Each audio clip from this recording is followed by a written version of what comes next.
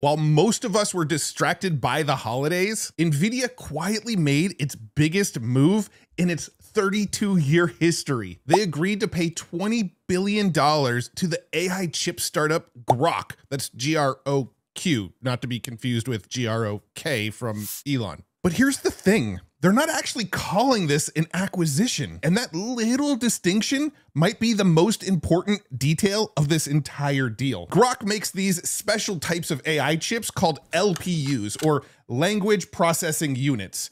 Most AI systems run on Nvidia's GPUs, or graphics processing units, but they weren't originally designed for this specific task of generating text response. Now, Groqs were built from the ground up for that text generation process. A result of this, Groq's chips can run these AI models up to 10 times faster while using 10 times less energy. And the man behind this technology is someone named Jonathan Ross, and he's a key player in all of this. He's the founder and CEO of Groq. But before starting at Groq, Jonathan Ross actually worked over at Google, where he helped create the TPU, or Tensor Processing Unit. This is Google's own custom AI chip, and it's become one of the biggest threats to Nvidia's dominance, which actually brings us to why this deal is happening right now. You see, Google recently unveiled its 7th generation TPU called Ironwood, and then released Gemini 3 shortly after. But here's the thing. Gemini 3 was trained entirely on Google's own TPU chips.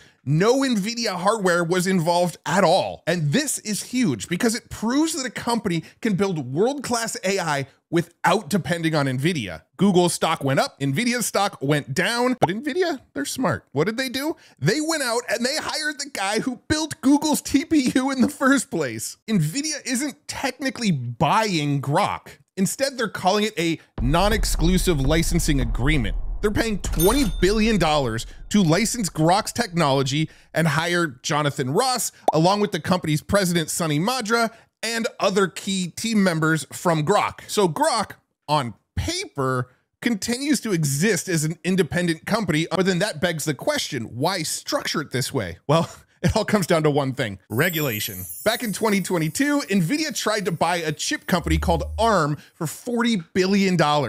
And regulators blocked it. An outright acquisition of Groq would likely face the same kind of scrutiny, especially with Nvidia already controlling over 90% of the AI chip market. Analysts put it pretty bluntly: the deal structure keeps the fiction of competition alive.